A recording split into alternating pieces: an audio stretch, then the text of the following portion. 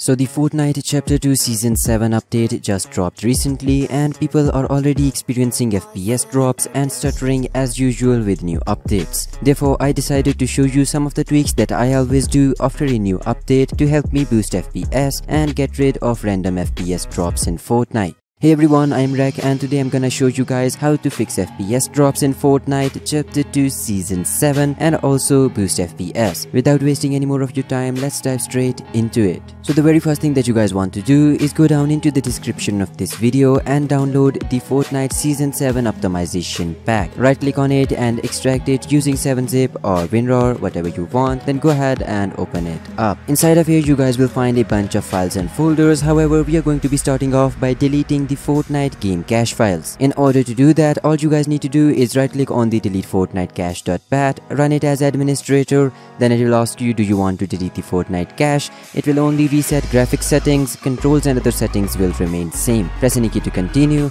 and the Fortnite cache has been deleted successfully. So after you are done with this step, I highly recommend you to go ahead and launch Fortnite, go into the settings and change all of the settings to your desired settings. And if you want to know the best settings for Fortnite, then do check out my best Fortnite settings video. I know that's a lot of settings, but settings are important. So once you are done with setting all of those settings, moving on to the next step, and that is disabling the UAC. Now this will not particularly increase FPS or help you with performance or anything. It will just make the workflow a lot easier and smoother because it removes that dialog box that comes up every time you try to run something as an admin.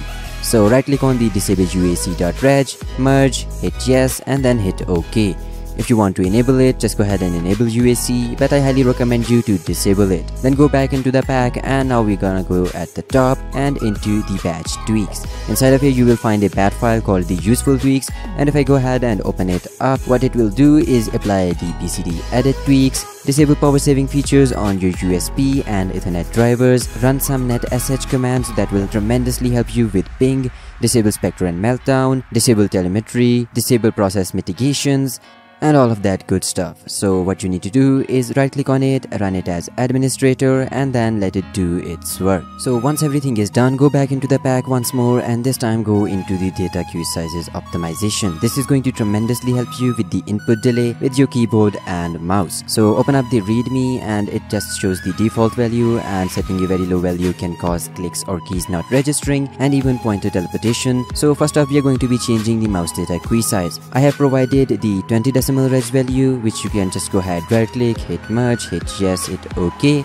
and it should work perfectly fine. However, if you have older hardware, then you might want to set this value above 20, and if you have a newer hardware, then you might want to set it below 20. So in order to do that, just go ahead and double click on the mouse reg key.bat and this will open up the registry editor.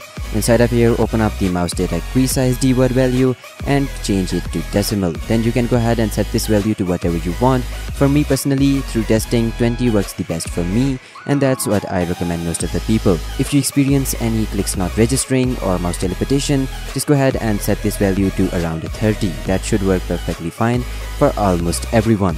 So hit OK, then close out of this, go back, go into the do keyboard data queue size, and the same thing applies here. Just right click, hit merge, hit yes, hit OK, and if you want to set it to a lower value, then go ahead and open up the bat file, open up the keyboard data queue size, set to decimal, and then go ahead and change its value to a lower or a higher number. So for me, I do have a good keyboard and I usually like to set it at around 16. So go ahead and type in 16, hit OK, close out of this. So this generally depends on your hardware. So once you're done with that, go into the power tweaks, and inside of here, the first thing that you want to do is open up registry.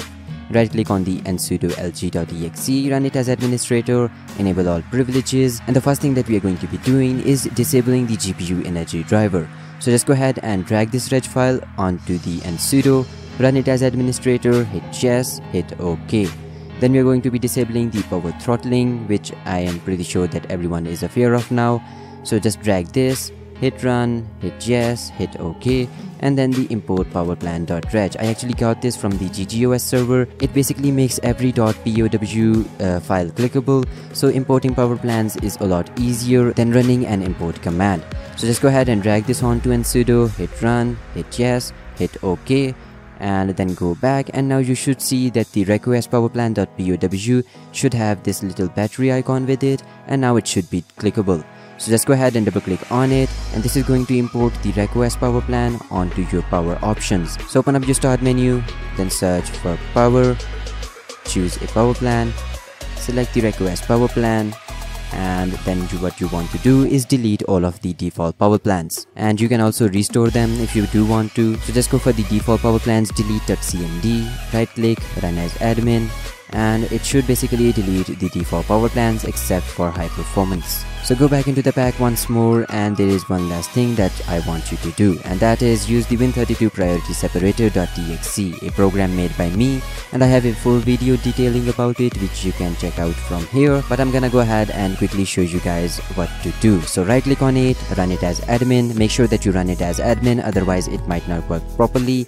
Read the disclaimer, hit OK, and here are a bunch of Win32 values that you can use in order to boost FPS and reduce input delay. The ones that I recommend testing with are the 26, which is the default one actually, 16 hex and 14 hex. For me personally, I use this one, the value provided by Adam, FFFFF3F91, and it works best for me. So just go ahead and select any of the values that you know works best for you, click on it, hit OK, close, and that's it. You're basically done with all of the optimizations. Now go ahead and launch Fortnite and enjoy the game. But before you leave, make sure to leave a like, because these videos take a lot of time to produce and only 10% of you watching my videos are subscribed. So guys, hit that subscribe button right now so you never miss another optimization video just like this one. With that, I guess I'll see you in the next one. Until then, stay awesome.